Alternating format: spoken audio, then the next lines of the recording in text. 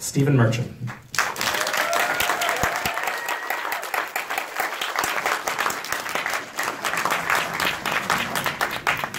Oh, keep it going.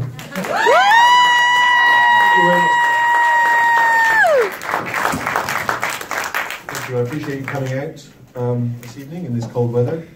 I've come all the way from London, so let's be honest, you didn't really lift a finger, but thank you anyway.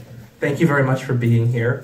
First of all, as a wrestling fan, I want to thank you for making a movie that doesn't make fun of wrestling. It doesn't make fun of wrestling fans and shows it in the light that it deserves. Well, that's nice of you to say, and I appreciate that. I wasn't a wrestling fan when I started the project. I didn't know anything about wrestling. I hadn't ever seen it or watched it.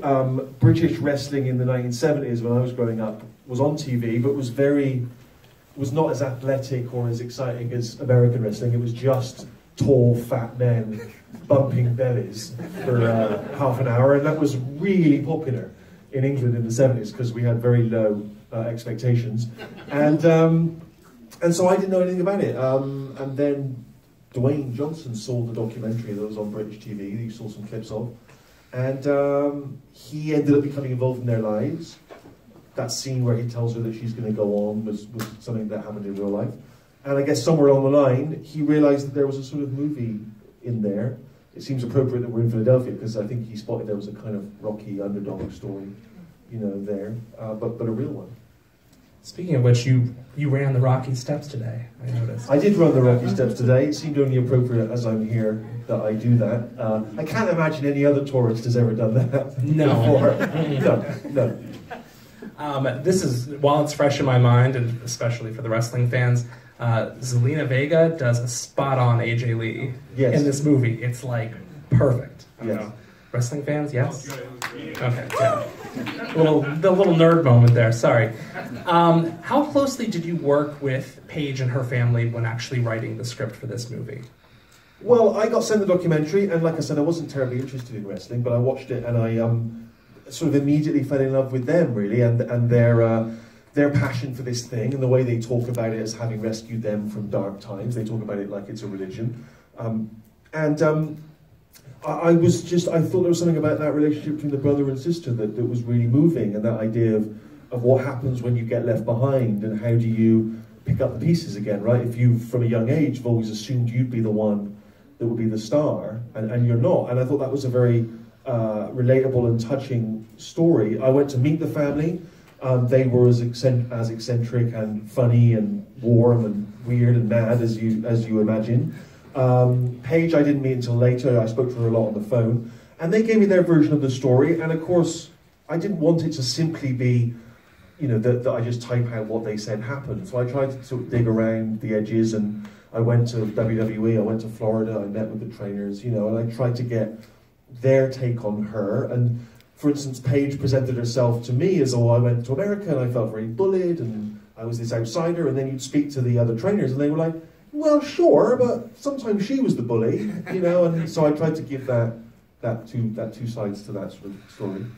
Was there anything about the world of professional wrestling that surprised you once you really started digging in to the whole thing? Well, I don't know if this was a surprise, but it was certainly eye-opening to see the sheer passion and level of skill which the wrestlers put into it.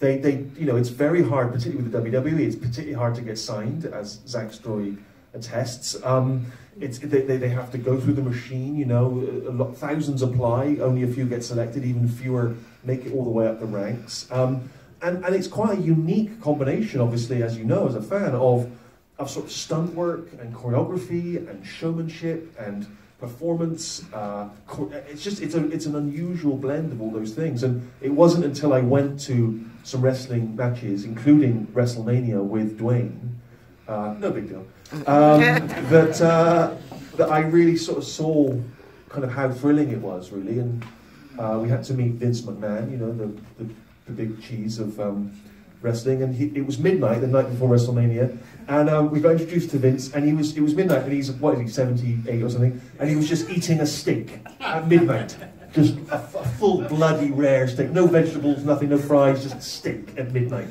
and they said, oh, we want to make a film about Paige. Yeah, all right. and you have to stand aside. I'm not joking. When he walks down the corridor, everyone gets pushed aside like Darth Vader's coming. That doesn't surprise any wrestling fan. Right. And so I've become a fan in the course of making the movie, definitely. What's so interesting?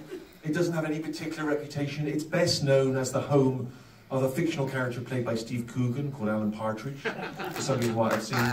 That's its reputation. And I think it was chosen by them because it is so anonymous and so sort of, you know, it's sort of, it has a cathedral and it's actually quite pretty, some of it, but it's a very anonymous place. No one, you don't hear people going, if I can make it to Norwich, I'd have made it. You know, it's not, so it's pretty much, but a lot of the idea, the jokes about it being a backwater and full of inbred people, that was mainly Vince Vaughn improvising.